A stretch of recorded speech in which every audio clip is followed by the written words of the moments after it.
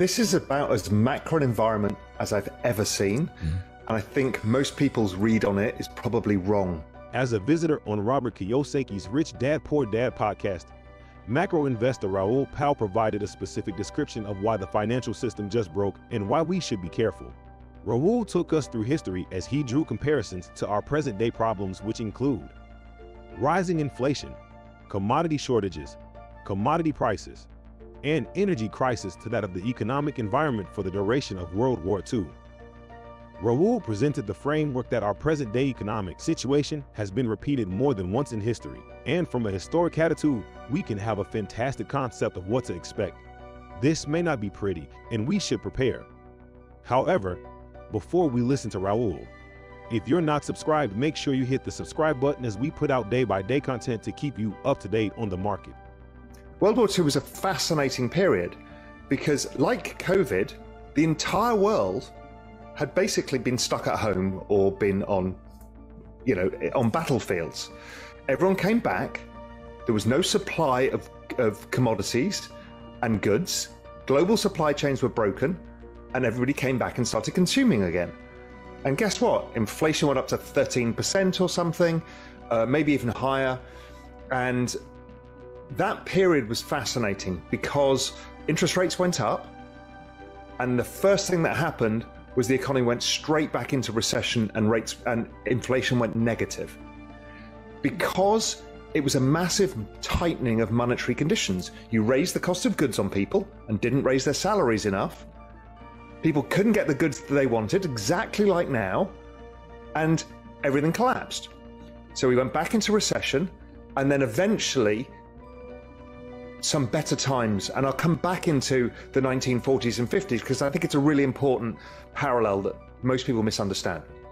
The next time we saw anything remotely like this was 1974. A lot of people tell you it's the 70s again, inflation. Well, the inflation episode we had in the late 70s was driven by demographics. That was the baby boomers entering the workforce all at the same time. It was the largest demand shock the world had ever seen. And we had a supply shock of these oil crisis of the Arab oil embargo. That's not repeating now.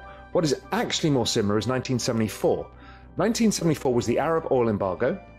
The price of oil tripled and interest rates went up. Inflation shot up. And the immediate effect was the economy went down the toilet. Almost do not pass go. The stock market fell 50%. And the ISM survey, which is a good guide to the business cycle, it's the Institute of Supply Managers survey. Anytime it crosses below 50, suggests the economy is getting weak. A recession comes at about 47. It hit 30, which was the lowest in all history. And it happened in a space of 4 months.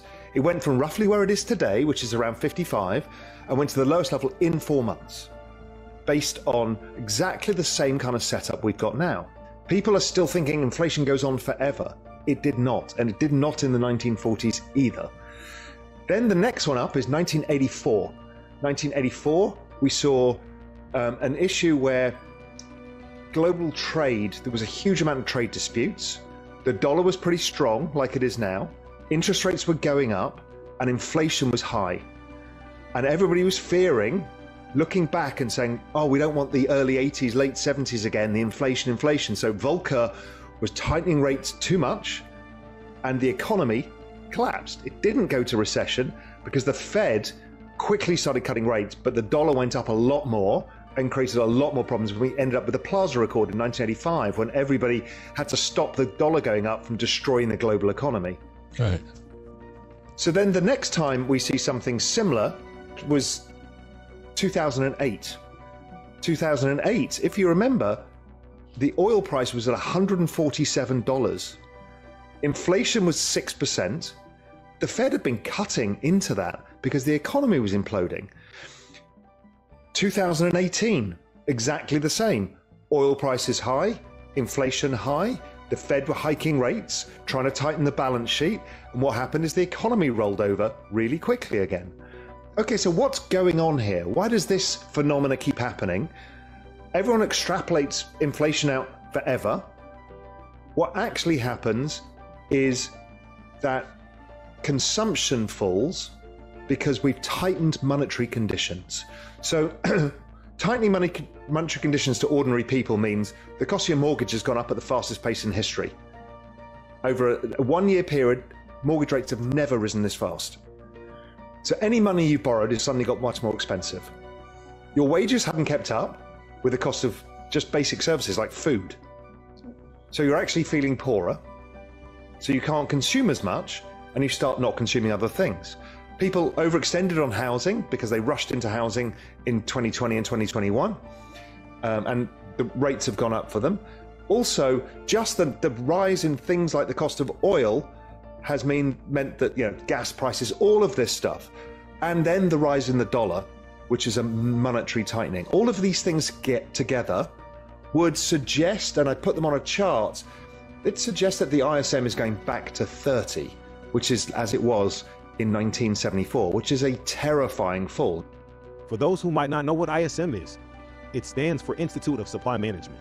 ISM provides a survey presenting one of the most dependable economic indicators available, presenting steerage to supply control experts, economists, analyst authorities, and commercial enterprise leaders. The survey includes asking customers and agencies that purchase items and services what their study is on the financial system, how much inventory is available, and pricing things of that nature. The surveys are effortlessly available online, and they generally tend to guide the financial system. There is a hyperlink in the description if you need to do more research, but let's concentrate on Raoul as he explains its importance. And it's suggesting that if we're not careful, we could have a very sharp, nasty recession, meaning kind of a negative 5% GDP recession. It might be short, depending what the Fed does, and we'll come on to that in a bit. So we've got the setup that we've seen many times in the past. We've got the forward-looking indicators, this monetary tightening, suggesting we've got some real pain to come. Then the anecdotal evidence, we're seeing all the tech companies who were bulletproof laying off staff and giving earnings warnings because everybody can't raise prices enough, so their margins are falling and people have overextended. Amazon said, we've hired too many people. They're one of the biggest employers in the United States. Okay, this is not good. But the answer to higher prices is higher prices. And that's what's happened. And everybody's looking around you themselves saying, well, what's going to break when stuff like this happens? The market goes down, something's going to break. We're looking, what bank is it? What hedge fund is it? The actual answer is, it's the economy. The economy has just broken. And the Fed are going to have to pivot. Leave a comment in case you found value in the content, and hit the like button because that significantly helps the channel discover similar viewers like you. In case you're not subscribed, ensure to subscribe as we put out daily content to keep you up to date on the market news and conditions. Thank you for watching, and we'll see you in the next one.